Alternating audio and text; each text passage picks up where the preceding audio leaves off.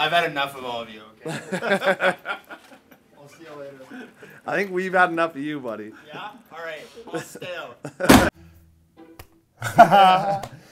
Couldn't start it any other way. But if you weren't aware, Jesse and I are at the World Juniors. Basically, we found out about a really weird rule, and we thought we'd kind of walk you through it with something we love to do, which is locker room tours. Oh yeah. The rule is basically that they do a locker room draft every year at the World Juniors. Imagine you have your fantasy draft, but like World Juniors management is sitting there, like they're looking at locker rooms, scouting out, seeing who could be the sleeper pick for this year. So Corwin, how is the order determined for the rooms? So it's based on the standings from last World Juniors. This year, Norway just got promoted. They're last. 9, Latvia. Latvia. 8, Germany. 7, Swiss. 6, Slovakia.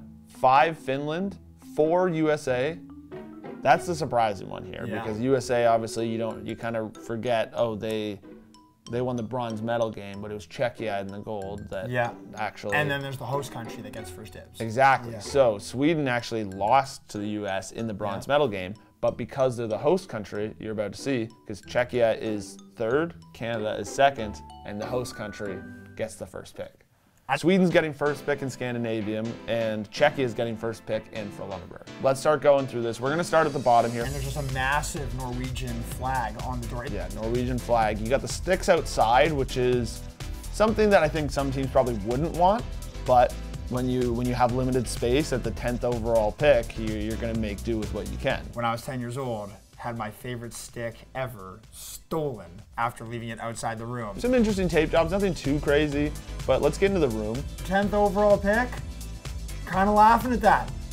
It's small, but like at least you have like individual wooden cubbies. Like, you know, it's not like we're doing with beer league here where like you're just on a bench and you don't have anywhere to put your personal belongings. Like, this is a pretty nice room still. Some don't have, like, they have these skate hangers above the stalls. It's a nice setup where they're like not in your way at your feet. And, it just kind of keeps the whole room looking a little bit cleaner. It's a polar bear. Wow. Churchill, Manitoba, polar bear capital of the world. Not a big deal. I don't know anymore. It might be Norway with how much they're embracing this thing. It's a nice room, man. Yeah. Like, there is nothing, like, I would be more than happy if I was given this room at the World Juniors. I think it was a great value pick. They've got value. You know, it's a decent shower area. It's a small shower space too. Some of the teams really improvise with ice baths because everybody wants one, but they pretty much have like it looks like they went and grabbed a garbage bin at Canadian Tire. Is Oscar the Grouch gonna pop out of that thing? Just in a bathing suit? Yeah. They get like a little trainer area, which again, pretty small, not much to it. So I think they're probably feeling pretty cramped. But at the last overall pick, you'll take that value. You're laughing at that value. You're laughing at that value. Howling, maybe even giggling. We're heading over to Scandinavian for the 9th overall pick. Latvia. This is a tiny locker room. If you're in that corner, that back right corner, like, that's tough, like right there near the sticks. So they've got their massage table out here. We didn't even see a massage table for Norway, but like you'll see some of these other rooms, like they've got full like physiotherapy rooms where setups where these doctors are kind of like keeping these guys in the best shape they can. Obviously, they're still doing it and the teams are still like able to make it happen, and it's not really that big a difference. Like, again, talking about drafting locker rooms here. It's not the most. You know what though, man? At the same time, like, a good locker room will help you get into the right mental space for a tournament like this. It probably has more of an impact on the players than like a lot of people would give it credit for. They spend a lot of time here. This is one of the few rooms without skate hooks on the top, so all their skates are sitting along the bottom of their stalls. So again, it's just a little less room to move around. If you're trying not to step on logos here, like, it's a tighter space. You got to be a little more careful. I think I like Norway's room more than this one. I agree. Yeah. Good showers. We're hitting the showers, and pretty tight space for the showers you're looking at. You're thinking like, okay, like only having 3 guys in there, obviously, that means you're taking longer to get everybody out of the locker room, so that's just kind of making your entire day longer. Their skate sharpening and kind of like stick adjustments, whatever, is all done just in the hallway out here. Number 8, we're going with Germany. No skate racks up top. They've got all their skates chilling down at the bottom here. Honestly, it's not going to be a room too dissimilar from Latvia, but they took me into their trainer room off to the side. That's amazing. Athletics trainer. Those are the Christmas gifts of our fitness coach. Oh, that's amazing. Per game. Those are meats hanging from hooks. No way. That's so funny. So the way that we saw the table in the Latvian room, The Germans they're kind of able to keep all that stuff in the other room and then leave the main locker room. Oh, see, there's a nice bath. Kind of nice, eh? Kind of nice. They have a couple cool goalie masks. Pretzel and a beer? Pretzel and a beer on the back. You got barely old enough to have a beer. In Germany, probably not. Another good speaker system here, which we got to see the use of when they beat Finland. I still like Norway's more than both of the ones we just saw, I think.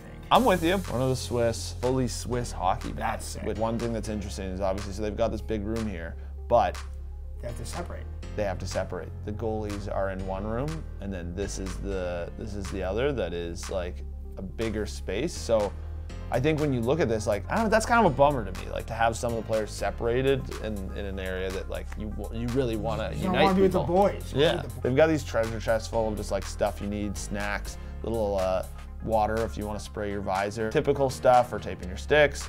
Again, another inflatable ice bath. I think their showers here are kind of, these are pretty roomy showers, I would say. They got 2 ice baths in it. They've got a great spot to like kind of do physio and stuff. It's not like Norway's not doing that. It's just that they probably have to take up some of the space that would normally be used for just the locker room. This is where they're sharpening skates and working on sticks, maybe fixing skate holders. Cool. Hey, this is actually a cool little area. Yeah. Slovakia. 3rd pick for Lundeberg, 6th pick overall. I like this door entrance. They've got the sticks inside the room, like you said, not getting them stolen, and bang, they've got a pretty great space. Yeah, this is probably the best room you've seen. Yeah, I like, and like again, they've got a separate space to do the physiotherapy. They've got a great big shower. They have like this. This is what they give as player of the game. It's like this stick with this puck on it. Definitely one of the nicer rooms we've seen so far. And then there's Finland, where we were able to be together through this one. 5th overall pick, Finland. Pretty tight in here. It's a little tight, but it's cozy. First thing you notice, my boy, Teemu Selänne. These jerseys always deliver. So sick. Do not step. It's like the smallest skates I've ever seen. Nice little detail inside one of the players' lockers. All the players' lockers, actually. They all use these neck guards, and Finland has been using these neck guards for quite some time now. You know, Patty Laine's always been using that. But all the teams are wearing them this year, so Finland just set the standard. And of course, the lovely stick rack. Probably some of the nicer arena showers you'll see for like a visiting room. And in the room right beside, this is where the magic happens. And when I say magic, I mean this is where you can get like snacks and refuel and stuff like that. I'm kidding. For the record, he put it back. It's bad. It's going back. Oh, wow. There's even more showers over here. That is great value right there. That is great value with those showers. Sleeper pick here. That guy was electric in the shootout. We've got a disagreement on what UC Oakland's most famous shootout move is, so we're deciding. Oh. Okay, yeah, so there's that one, but then... Oh. That's the one.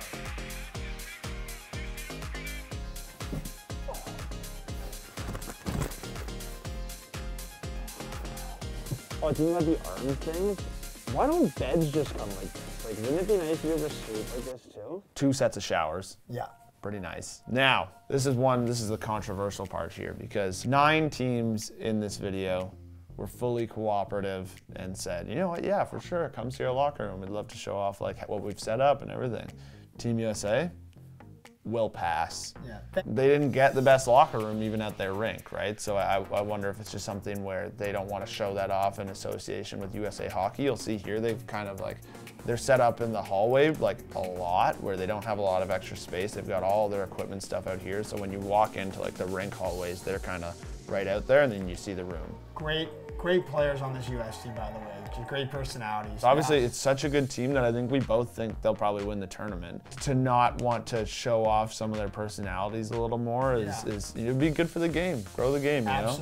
As much as they wouldn't let us in the locker room, like they post videos on Twitter. Obviously, they've got their big whiteboard kind of up front. All those old logos too. Yeah, they give out this like Viking helmet type thing as their like player of the game thing. The Iceman? Yeah. The Iceman. It's nothing special in terms of a room. I think it does feel similar to kind of some of the ones in the lower end of this, where like they've got the skate racks up top. It's like not a massive space. You can see they're probably a little crammed in there in terms of what they're used to. So some teams too, for Lundeberg, have to go out, I'm pretty sure, through where the Zamboni leaves the ice.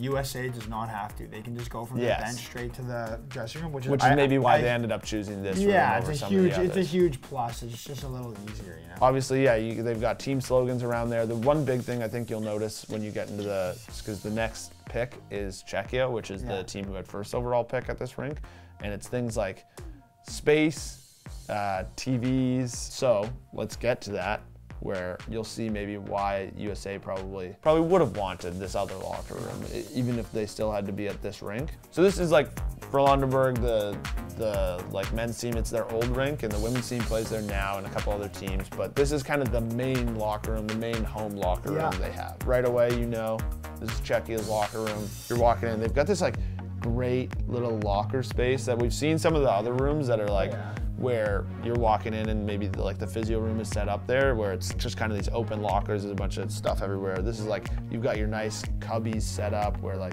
you'll go around that you see they actually have like all their names, or you got all the sticks on the left, and just look at this gorgeous room. It's a sick room. This space, they've got a TV at the front. If your coach wants to build in some kind of like interactive part of how they want to game plan, or this is a legit room. This is like a legit home. Like this is like meant to be the nicest room in an arena. And tons of space. They've got a big island in the middle for all their snacks and all these different things. I just think that this is ideal.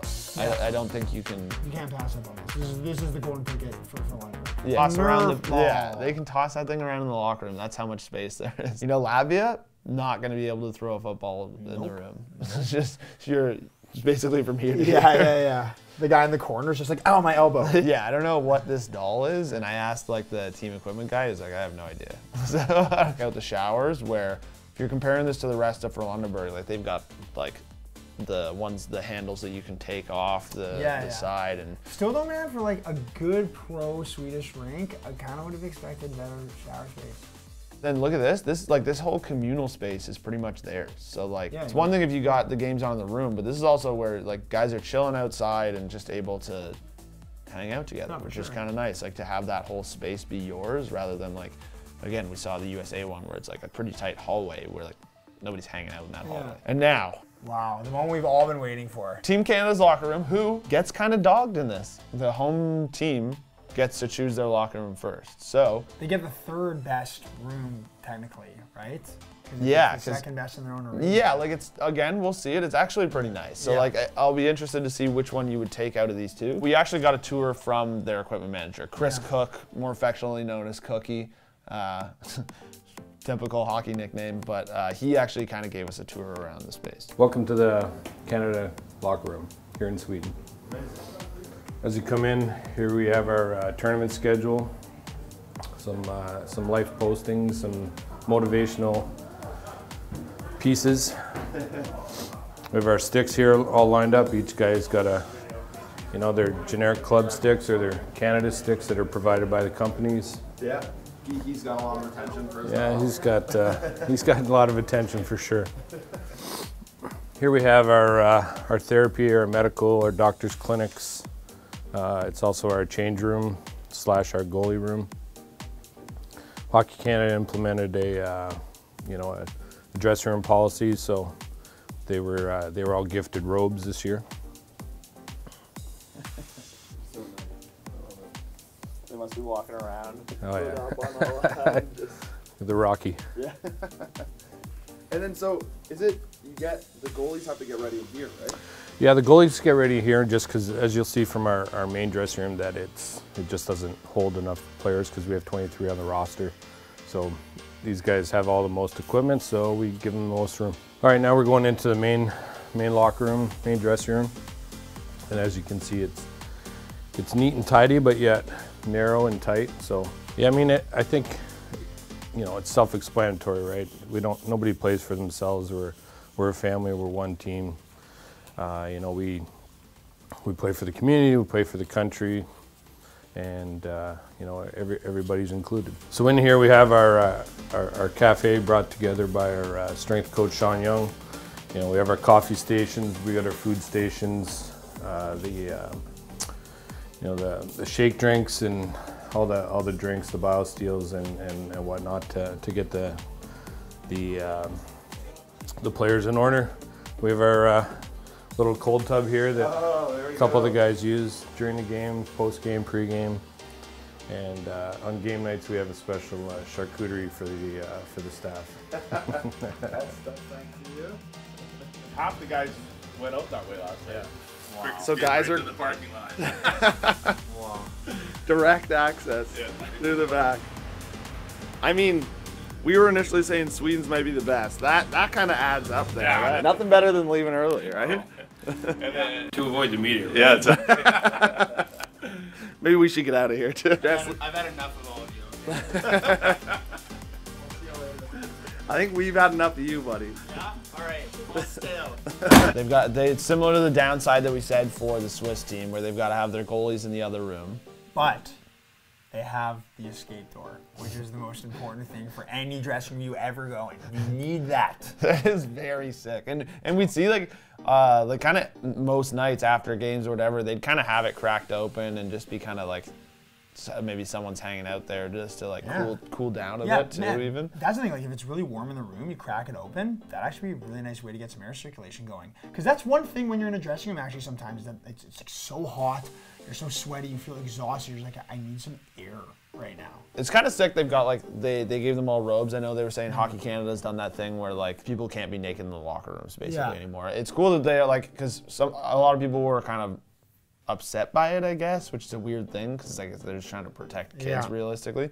But it's cool to see it embraced from a top-down mentality because obviously like I'm sure that makes it easier for people to accept where like, hey, like it's a rule everyone has to follow the rules. Yeah, and they gave them these sick robes, so sure. Saying just they were for sure just rocking around in the locker room. Take in that the one robes. home after, like And now for the final room it's very far from the rink. I did the walk with them. It takes a full 2 minutes to get from where they are, and they have to wear skate guards because they walk by a big concrete area. So there's this funny little thing where they set up all these skate guards like perfectly for them to do after. Let's see the room. So you walk in. This is kind of where the players are coming in, and they've all got like individual cubbies where they can hang up their stuff, and then we'll walk into the locker room, and this thing is gorgeous. Wow. Yeah. Tons of space. Sandine Pellikka had unreal overtime goal too. They've got everything in this room. On the actual steel, they had like the Swedish flag, the showers. And look at this, right away they've got like an unreal ice bath. A couple of nice ones. Yeah, most official one we've seen in the place so far, obviously. Rainfall showers, which is like, that's what you're getting at like a sick hotel, and they've got it in their locker room. They've got some personal photos in their stalls set up too, which is kind of a nice touch to be able to have that. This was their kind of player of the game thing, was the fireman's helmet, but he was also telling me that they also have, it wasn't there at the time, but they have something that's basically, it's like a shovel that they give out. So they give out the helmet for the best player of the game, and then I think the best player of the game gives out the shovel, which is for the hardest working player of the game. So these guys have everything they could possibly need in this locker room. Lounge area. Yeah, exactly. A whole lounge area that people can chill. Just a massive, great room. We've got obviously the physical therapy area, which these guys have their own space. This whole hallway is like just for their sticks and stick stuff. So like when they're taping there, it's a totally separate room. Like they've just got a crazy amount of space in this one. So look, they're not lacking stuff. Yeah, and this is how they kind of walk out of the room. So they'd go from there through the stick room, and then this is where they're starting on that journey that I was talking about. That's about 2 minutes to the actual rink, because this is the practice rink. This is the concrete that they actually have to walk on. Basically, when you get there, that's where Canada's room is. That's how much longer they have to walk. But once they're in the game, they have another room. Oh, where, so like between periods between periods they go to this one, so that they don't have to walk all the way back. Man, I feel like that's just kind of a hassle. I don't know which one I'd want out of them. Like it is it's an interesting decision you'd have to make. But that's all our rooms. That's the weird rules at the IIHF. What's your value pick? Czechia's is, I think they potentially got the best room. Yeah, don't sleep on Norway, man. Norway got good value at number 10. Which room are you taking 10 over then? Over Latvia's room and Germany's room. Yeah, so you think like they got good value by being in Group B. That's it. All right, man. Amazing.